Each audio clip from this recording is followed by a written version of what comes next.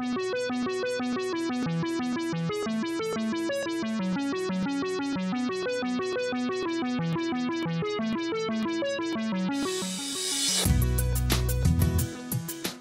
here at SIGGRAPH to showcase our high dynamic range projector.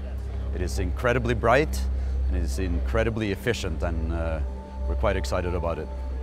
Projectors require a lot of lamp power. They are, in spite of all this lamp power, they are dim, they have low contrast, and this gets worse as the projector gets bigger because there's just so much light inside of them.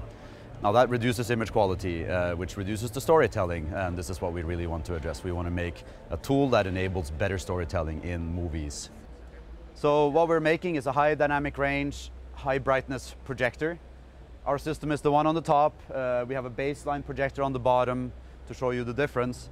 I'm going to measure the luminance. I have a luminance spot meter.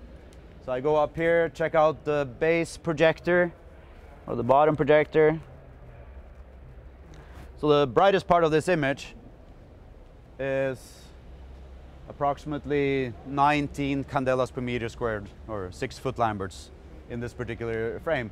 That's as bright as that projector will ever get. You cannot get it brighter. We'll make a measurement of the top. Let's see. Okay, so right now in the flame on the top, I'm measuring 543 nits, or candelas per meter squared.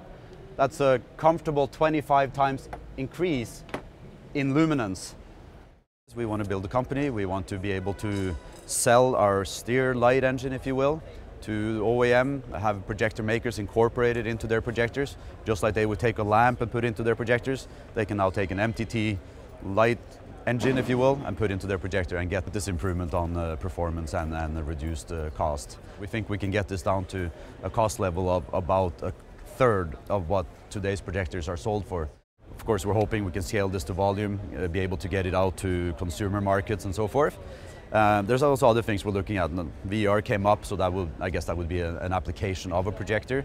We're also looking at automotive applications like steerable headlights, head-up displays, also augmented reality. But that's down the line. Cinema is definitely where we're going first.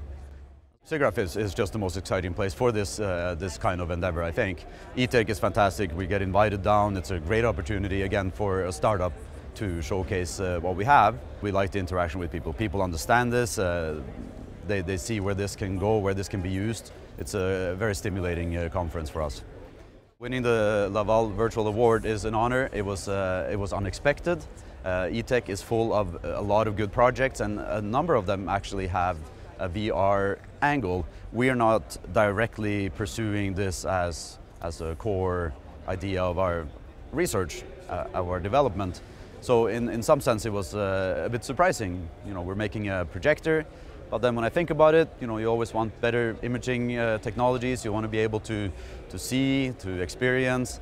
So it's a fairly basic technology, and I think it can probably benefit the space nicely.